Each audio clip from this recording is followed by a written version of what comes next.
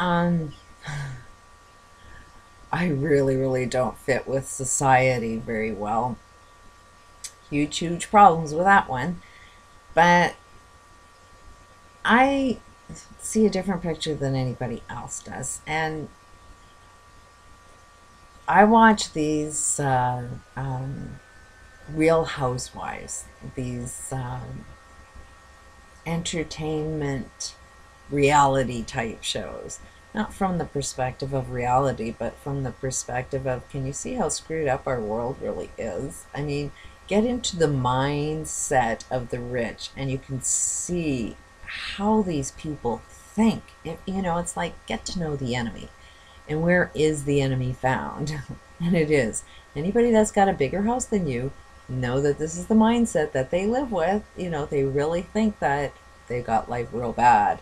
And any hardships economically, somehow we should feel bad, and it's like, you ain't feeling bad enough until you've lost every single thing you own and your money is not in the hands of somebody else that's even greedier than you, which is what's about to happen to every one of these, and they don't even see that coming. That somebody that's a hell of a lot greedier than these women are grabbing all their money as they lose their shit. But they haven't hit rock bottom, and these would be the level of people that if they actually seen what it is that they do, they'd make a major shift right away. But it's like we all worship people like this, and it's consumerism. You worship your consumerism, so you can't even see your own reflection in this. But this is to the extreme, and that's where you need to be aware of that this is what you're all trying to be successful at, is to live a lifestyle exactly like they have. You'd be no different that if you were able to afford every single thing that you possibly could, that's how you'd live. Look at how insane you're going to be. I'm going to put a link to this show because I think it's really, really relevant. And one of the things at the end, Kelsey Grammer's, they have a talk about some kind of stone they get in Africa and Tanzania. I was looking up, let's just check out, because they're saying there's no conflict there, that you can actually go and pick your own stones. Um, and reading some of this, I'll put a link to this thing too.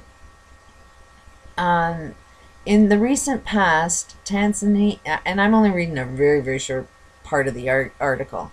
In the recent past, Tanzanians have raised concerns on how multinational mining companies plunder the natural resources at the expense of the local people. Because of the prevalent high rates of this pillaging of the national stock of natural resources, the citizenry have woken with an uproar to question the government's stance on ensuring land security for its people and benefits from their resources.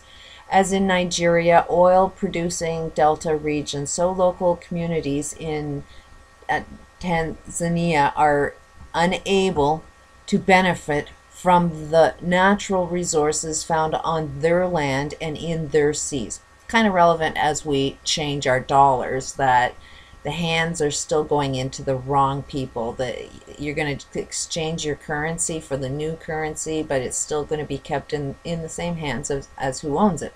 So it's going to be based on your natural resources, but it's going to be these corporations that actually own these natural resources. Let me continue so you can find out, surprisingly, who the guilty parties are, either in terms of development or compensation. In 2007, not that long ago, President Kikwete, whatever, how I can't pronounce his name, set up a Prominent Commission to investigate the accusations of theft of natural resources and gross human rights violations. The report found that the Tanzanian government had been manipulated by the transnationals in such a way as to leave citizens in the merciless hands of the mining companies. The government was found to be complicit to the exploration of its own people. Two of the major mining companies operating in Tanzania are Canadian, Barrick and Tanzanian Royalty Exploration Corporation. Together they control 50% of Tanzania's gold projects. The recent special issue of Pambazuka News and African Files exposes some of the murkier aspects of Canadian mining corporations. Though relatively new to mining in Africa, Canada has now become the superpower of mining on the continent, with interest in an astounding 35 countries worth some 14.7 billion in 2007. The huge Canadian presence in African mining concerns is not in itself a problem. The problem lies in the way the mining companies operating. According to author of whatever corp Canadian mining firms operating in Africa are involved in levels of abuse worse than those perpetuated by the former colonial empires. In the early 1990s, just after the World Bank-inspired provocation wave, Canada firms were profiting from the Mobutu regime in the DRC. Shortly after the rebellion erupted. So it's like, I read the whole article, but Canada is not as peaceful as we think it is. You know, they don't fight the wars. They own the corporations. And these big corporations aren't paying a dime of income tax. And I've showed another reality show where another Canadian, what's his name? He's out of BC. He's trying to sell water and a whole pile of shit. He's got a reality show about his business. And he openly admits he doesn't pay any income tax. He's set up down south where he doesn't pay a dime of income tax. And he's buying up all of Canadian landfront property. Most of all of the Muskogee landfront or waterfront property is owned by this guy. He doesn't pay a dime in income tax. He's just living off of consumerism. So Kelsey Grammer and his wife say, oh, there's no conflict there, that you could just go and pick out your diamonds and that you have special permission to do so, and you show off your consumerism. Be aware of the torture that's involved with that diamond that woman is wearing. And do you really feel sorry for her when she says, oh, my problems, I have problems just like you. My problems are just on a bigger scale. When that girl is homeless and has absolutely no place to live and cannot feed her children, then she should come and talk to me. But until then, you ain't see.